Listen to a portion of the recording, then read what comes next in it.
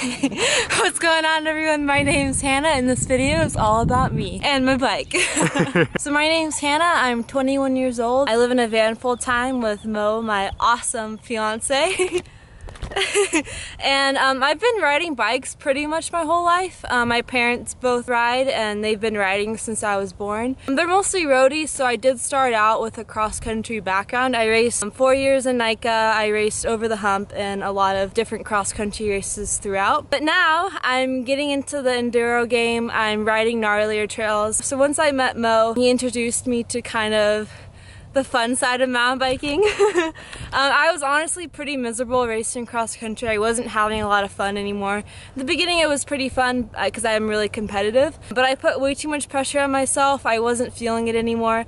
So now I'm riding an enduro bike, a long travel 27.5 bike, the Mojo HD4 by Ibis. Before this I had a 5010, obviously shorter travel bike. It was my first full suspension, so this is my first long travel full suspension. It's 160 in the front and 152 in the back. For my tires, I'm running a Magic Mary 2.3 in the back. I went with the 2.3 just to lessen the rolling resistance a little bit. And then with the front, I have a Minion DHF 2.6. I really like this combo of tires. As far as my suspension goes, I have a Fox 36 up front, 160 millimeters of travel, and then in the back I have a Fox X2, 152 millimeters of travel. I really like the Fox 36. Before this bike, on my 5010, I had a Pike, and you know, I'm not the most technical person, but I do really like the way that the Fox 36 feels. I really like my X2. It's really plush. It gives me just about all the travel that I need. As far as my gearing goes, I went with the more budget build for my gearing because I don't really need XX1 or XO1. I feel like the GX, it does just about all I need to do, and I'm not really a weight weenie, so there you go. So I had XO1 on my last bike. I really don't feel a huge difference. Shifting feels the same. And on this bike, unlike my last bike, I have Eagle, which I'm absolutely in love with. It's nice to have that extra big ring. So this is actually my favorite dropper post. I'm running the Fox Transfer. I've tried the KS Lev on my old racing hardtail. I know that's kind of weird that I ran a dropper post on a cross country bike, but I guess there was always an enduro girl in me. And then I also ran the RockShox Reverb, which I absolutely hated. I ended up getting a warranty on that, and then I sold the Reverb and Specialized Command Post, and it was a pile of dog poop. It was awful. It was so unreliable. It was really loud. It was just awful.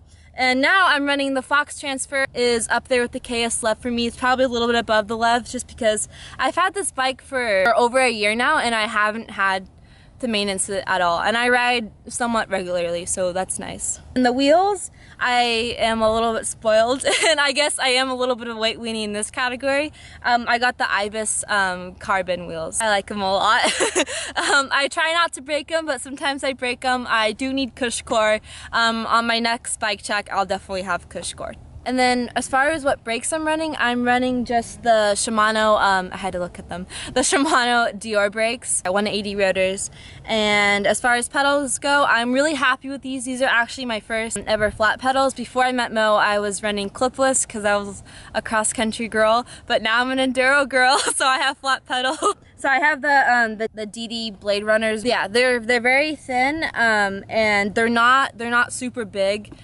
Which is nice because I don't have as big of a foot as Mo. I've also tried the Atlas. I think the Atlas are also great pedals. And now for my review of the bike. As for the way the bike climbs, I'm really happy with it. Coming from a cross-country background, I'm used to very short travel bikes, possibly pretty much rigid bikes. So yeah, I'm actually surprised at how well this bike climbs despite the amount of travel that it has. So that's great. I like the climbing. So now for my favorite part of riding, because let's face it, I hate climbing, the descent. So this bike descends really well. It's very nimble, very poppy. It's very stable too. I've taken it to a lot of like rowdy trails like Bootleg and then Squamish, Sedona, Utah. I've taken it a bunch of places and it really does a great job descending.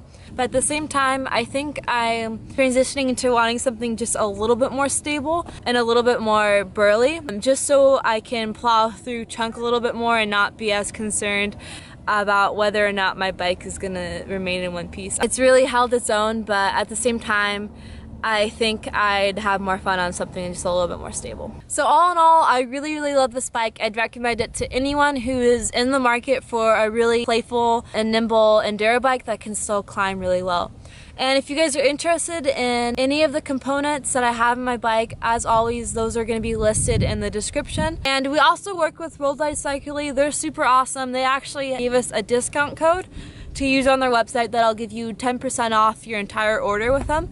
The code is AwesomeMTB10. That's also listed in the description as well. You can follow me on Instagram at Hannah the Kook, and you can also follow Mo at MoAwesome. Thanks for tuning in. If you guys have any questions about my bike or anything related to this video, or any questions at all, or anything, you can comment them down below.